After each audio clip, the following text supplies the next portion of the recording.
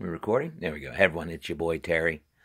I'm talking in hushed tones because it's about almost 11 o'clock on Saturday. No one's really sleeping, but the house is kind of quiet, so I'm not looking to rouse anyone up. Here's my post-gig voice. Sang a bunch last night at karaoke. Had a fun night at karaoke. I'm trying not to look like a nervous parent because my 16-year-old son is out with friends just driving around. And he's a good boy, but he's got an hour to get home, then phones are going to start ringing. But he's a pretty good kid, and he surrounds himself with pretty good kid friends. So I won't be nervous until an hour from now, which I might just make an hour-long video just to keep myself busy until then. As you can see, I did a little trimming. I didn't shave.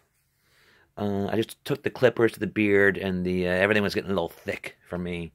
And when I'm at this extended volume, you might say, the thicker my beard gets, the rounder my already round face looks. So it just gets more oblong with the beard, and I'm oblong enough. But I kept just enough stubble to keep the ladies happy. Ladies, stubble.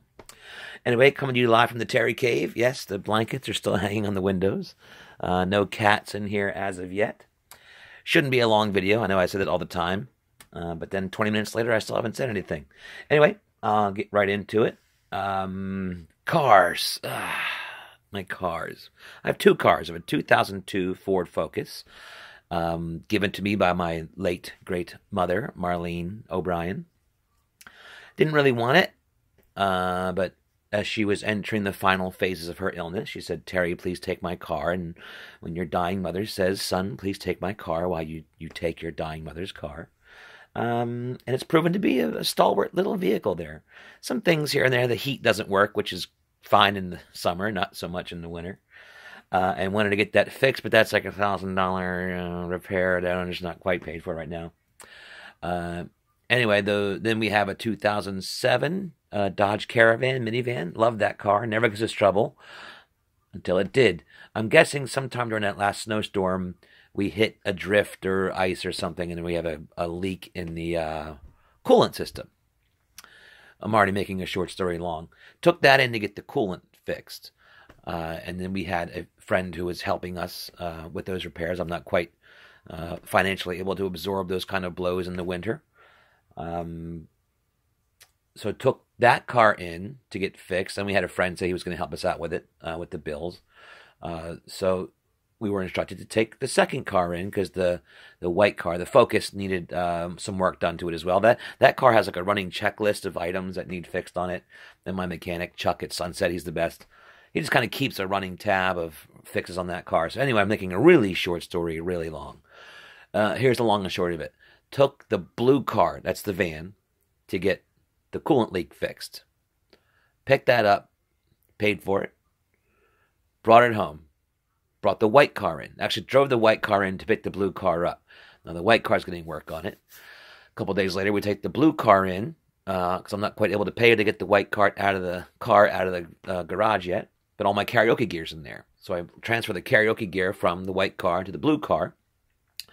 And while I'm doing that, after I finish that, I notice a bunch of green liquid under the blue car. So I call my mechanic. I was like, "Hey, Chuck, take a look at this." He's like, "Well, yeah, I guess we missed something. Put your stuff back in the white car, take your white car home, leave the blue one here." So, okay, I'll go ahead and move that stuff back in the car. I just took that up. But first I got to pick up my sons at school from rehearsal. I'll take them home. Then I'll come back and get that stuff. So it was blue car in, drop off the white car, pick up the blue car, take the blue car to get stuff out of the white car. And then there's the blue car needs a fix.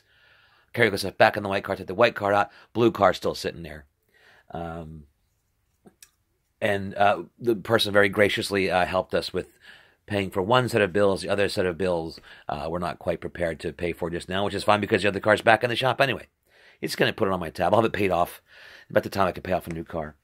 But I'm not here to bitch about being broke because I've been broke for 25 years.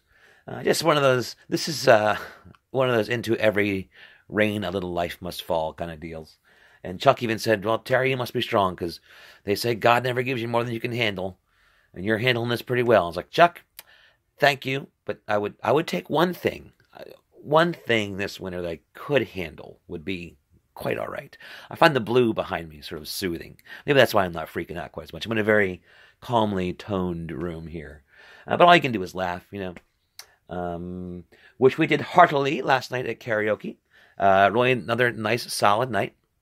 The DeLong family was out celebrating a birthday. Aaron DeLong, whom I met 12 years ago doing karaoke, is married to Joe. They both have a birthday on March 9th, which was last night. Yes, today's the 10th. Just checking the date on my computer. And they were out singing some songs and having some fun there. Beautiful and talented and lovely and very kind daughter. Miranda worked for me at Elaine's this past year. She was in the shows and she was a server. She's just great. But I got a look from the mom last night. That was the look I got from Miranda 1,000 times this summer. That one of those. The 1,000-yard stare. Like, what do you want me to do? They were great. And they are a really talented, wonderful family. She's a nurse. I'm not sure what the dad does. But the youngest son, Joey, is best friends with my youngest son, 12, Henry. In fact, I guess I'm just using names here. It's like, hey, we should do this more often. You guys we sat down and had a drink afterwards, just shooting the beans, and that's it. It was just fun at a karaoke. The Long family, great. I'm going to try to close this with a book review, so I'm going to get through the topics here. I discovered a new podcast. It's on the Earwolf Podcast Network. That's where the fabulous How Did This Get Made podcast is posted. About every 2 weeks they put a new chapter up. You get the main chapter of How Did This Get Made, which is about the movie itself. I think I mentioned the last one was about Ladybugs, the Rodney Dangerfield movie, where Rodney Dangerfield is the coach of a young girls' soccer team, but brings his girlfriend's son in, and who pretends to be a girl. And it's just really, really strange. Like, anytime Rodney Dangerfield is in a scene with one of these kids, it's just really uncomfortable. And the whole movie is just a cringe fest. Anyway, on the Earwolf Network, I discovered it's a podcast by Scott Aukerman, who's on a show called Comedy Bang Bang. I have to admit, I don't really know him that much, but it's also hosted by Adam Scott, who you'd recognize if you saw him. He was on Parks and Recreation. He was Leslie Knope's boyfriend, then husband. He's just sort of very dry, sardonic wit to him. He's been in a million movies. Leslie Knope was played by the blonde from Saturday Night Live that's not Tina Fey, Amy Poehler. Her husband's name was Adam Scott. So Adam Scott and Scott Aukerman host this podcast. They did a series called Are You Talking U2 to Me? That's right, Are You Talking U2 to Me? Meaning the band U2. They did an album-by-album breakdown of every U2 album. They play a snippet of a song, talk about each song. I'm not the hugest U2 fan, so that didn't hold much interest to me. But then I heard they were doing another new podcast. It's called Are You Talking REM Me? Are You Talking REM Me? And it's the same deal. They're doing an album-by-album. Cat! She looks hungry. It's an album-by-album, song-by-song breakdown of every REM album. And once again, if you've talked to me for more than 5 minutes, you know what a very large REM fan I am.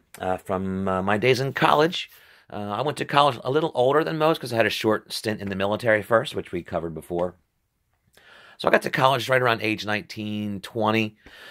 But it was right in that sweet spot of alternative music, which rose up in sort of the mid-'80s until about the mid-'90s, when the alternative thing sort of got co-opted into top 40 and kind of died.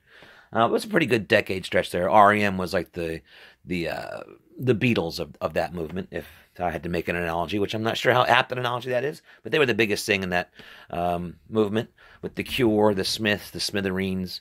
A lot of great bands came out of that era. And it's just great. Those guys are very, very funny. They sound so much alike, I'm never sure which one is talking. But if you are a fan of REM, as I am, they're on my Mount Rushmore. Prince, Billy Joel, REM, Squeeze, Beatles. I know it's 5, and there's only 4 on Mount Rushmore, but a little artistic license, please. So, yeah, it's a lot. They're very funny. They go off into all kinds of different segues and different. So it's about a 90-minute to 2-hour podcast. They just go off on so many tangents. If they just talked REM, it'd be 30 to 45 minutes, but the rest of it's just, they go off on little tangents. It's great. And the sort of style of podcast I'm looking to launch on my own in the very near future with my man Kevin Ebner. And so in that vein, my song recommendation of the week, it's a tough choice. But I'm going to go with a very accessible REM song, an accessible early REM song. Some of their stuff can get a little dense and opaque.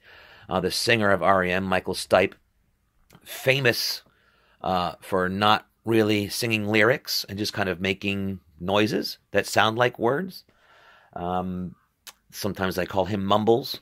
And in the early days before the internet, when I was in my band Southwind, we would pick up the occasional REM song to sing. Before the internet and before digital music, I'd sit and listen, go out and buy the REM tape and listen to the song over and over and over and over to get one lyric at a time. Especially the song I'm sure you know by REM called It's the End of the World as We Know It, which is kind of stream of consciousness rant by Michael Stipe.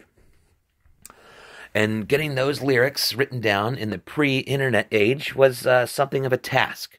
So I charted them all out, and about 10 years later got a computer, and the first thing I did was check my REM lyrics against the actual lyrics for the song, End of the World as We Know It. And I got about 30% of them right, which was, I thought, pretty good. Anyway, the song I'm recommending is called Don't Go Back to Rockville. It's sort of a country-flavored pop song from about 1984, 85. The album, Reckoning. The album is called Reckoning. There's several REM songs of that era. I could also equally recommend there's just great early REM songs. Fall on Me, Talk About the Passion. Really, any of that early stuff, if you just give it some time, wait for the chorus, Harbor Coat, Lower Wolves, so many great songs off of there in that early REM era. But for one to start you out with, let's go with Don't Go Back to Rockville by REM. I'm also deeply into season 2 of Jessica Jones on Netflix. If you are unaware, Jessica, me talk good. And 12 minutes in, haven't talked about anything. Jessica Jones is part of the Marvel television cinematic universe. You have the big movies with Thor, Captain America, Spider-Man, and Iron Man. This is kind of a lower, they call these guys street-level heroes that don't do all the big giant... Cat! That cat is going crazy. She's run in and out of the room 4 times. I don't know if you can hear her running around back there. She's going nuts. And now she's ripping up my new mattress. Anyway, Jessica Jones, Daredevil, Luke Cage, Iron Fist, and Punisher. Those are the 5 sort of street-level, sort of lower-powered superheroes, but still part of that same expanded universe. They just don't appear in the movies. They're on the TV. Where'd she go? She's going to knock that door back open again in a minute. That's Xena, by the way. Xena and Misty. And it's season 2 of Jessica Jones, and it's really good. It's kind of about... It's 13 episodes. And I don't want to give away too much, but it's sort of about dealing with physical and psychological trauma on a sort of superhero level. I'm not quite finished. I got about 3 episodes to go. And I'm really enjoying it. I think Jessica Jones is my favorite of the television properties. Some of them are really good. Some of them not quite as good. I loved the first season of Daredevil. I loved Jessica Jones season 1 was probably my favorite Marvel property of all of them at that time, including the movies and the television shows. And they all came together in a series called The Defenders last year, where all 4 of them were caught up in a plot line that led them to a central showdown with a villain. And that was pretty good. That was only, I think, 8 episodes. They should all be about 8 episodes. 8 to 10 hours, I think, is good for those shows. But if you don't want to get invested in what's now like a 17 or 18 movie deep movie universe, the shows are all right there on Netflix, and it's a relatively short time commitment. And for the most part, they're really good. Okay, weight loss challenge. I'm down 2 pounds from where I started, and this just last week or so, in earnest, have been making efforts to eliminate some things from my diet, do a little bit of extra physical activity when the weather warrants it, walking here instead of driving there. That kind of thing. And so, it's a process. This time of year is going to sort of stay on the, hopefully keep it on an even keel, not keep going up, but kind of stay around this level. And then when I get busier for summer, I should start dropping right down. But I did want to talk about, I finished Crimson Tide. I kind of get it. There we go. I almost called it Crimson Tide, which is a great Denzel Washington and Gene Hackman submarine movie, but this is Crimson Shore, the Preston and Child novel. Finished it, about 45 minutes ago. I did a live stream the other night, so I'm trying not to cover up the speaker. This was a fine book. It's not the worst book I ever read. Again, it suffered in comparison to the Crace books, which is just such a different dynamic style. And I think I figured out what it is, that the Crace books just go. You're dropped into sort of a central, not even so much a mystery. There's just a plot line. Someone goes missing. Someone is abducted. Someone is murdered. And you sort of pick up and you go. And those Crace books just go. Go, go, go. And these Preston and Child books are more of a classic mystery where their characters are introduced and there's clues and who done it. And it's this guy tries very hard to be sort of a Sherlock Holmes type character. Which is, for me, coming off the run of Crace books, just didn't quite, never quite made that transition back into this style of writing. It's not a bad book. It felt very much like a filler episode. Like when you're watching a TV show and you have a running plot line and you're waiting to get to the climax, but it's episode 12 out of 22. They're not going to resolve the mystery halfway through the season. So they put filler episodes in there just to get you to the end of the season. And this felt like a filler book, because the previous 3 books before this were part of a trilogy of stories about this Agent Pendergast and the woman who was his wife.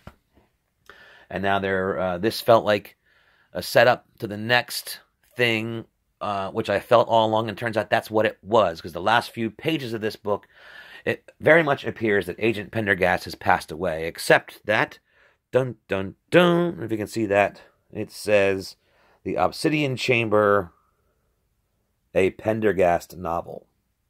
So it's not much of a spoiler to say, I've read the first 10 pages of Obsidian Chamber, but I'm pretty sure, I haven't seen Agent Pendergast back yet, but I'm pretty sure a Pendergast novel would not be called a Pendergast novel if Pendergast had actually died in Crimson Shore. That's probably the 4th or 5th book that at the very end it seems like Pendergast has passed away. Just the main mystery of this book wasn't super compelling, and then it got into like witchcraft and Wiccan and all this stuff that I'm just not all that interested in. And now, Obsidian Chamber, this ends with a very dun dun dun, tune in next week cliffhanger that gets picked up in Obsidian Chamber. Am I making anyone nauseous yet? With the character we thought was dead and has ties to the family, and it's kind of like, okay. And Crimson Shore is the 15th Pendergast novel. This is going to be the 16th Pendergast novel, and it just kind of feels like maybe if you're going to go back and revisit and resuscitate and oh my gosh, look. Now they're both in here. I think they're stalking me, and as soon as I close my eyes, they're going to strike and pounce. Is my shirt on backwards? No. Okay. Anyway, I'm going to read Obsidian Chamber and kind of see where it goes. But this whole family thing was kind of dealt with in the previous 3 novels. I'm just kind of, okay. And I'll read out of loyalty, but I'm not super grabbed by this one yet. Again, I've only read the first 2 chapters, so we'll see where it goes. But I'm willing to I'll give these upstart new writers a chance on their 16th Pendergast novel, and among the other 20 novels they've written between them. It's just, I think I'm really just struggling coming out of Crace and going into Preston and Child.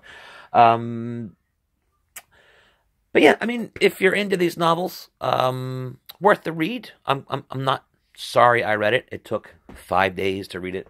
I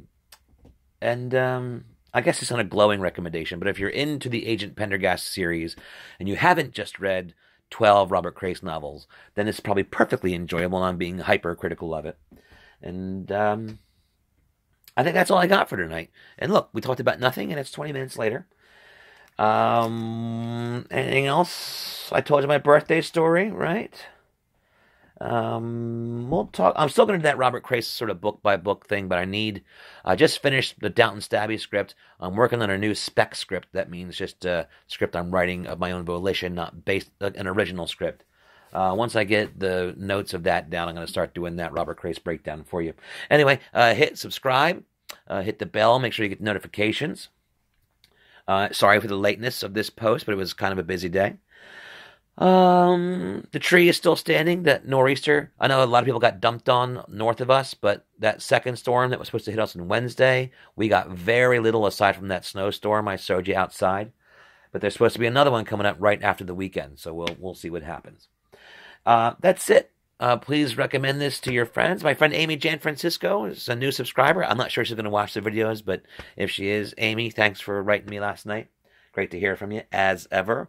That's going to do it. Again, another 20 minutes where I talked about nothing. Till next time, be good.